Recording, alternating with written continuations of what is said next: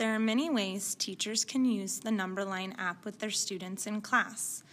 When you open it up, it will look like this. If you look at the top, you can use it to scroll over to use the Numberline all the way from 0 to 100. At the bottom, this is where you can create your jumps or hops on your number lines to represent your intervals. You can change the spacing, how it's numbered, how it looks. Again, you have your equation tools, which we'll look at in a minute, and your writing or drawing tool.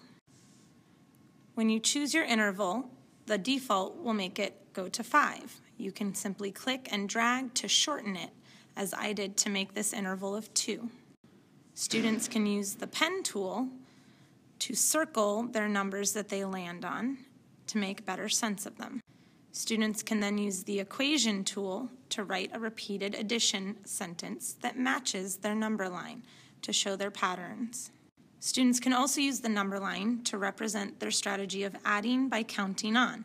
So if they started at 3 and they needed to get to 8, they can determine that they needed 5 more.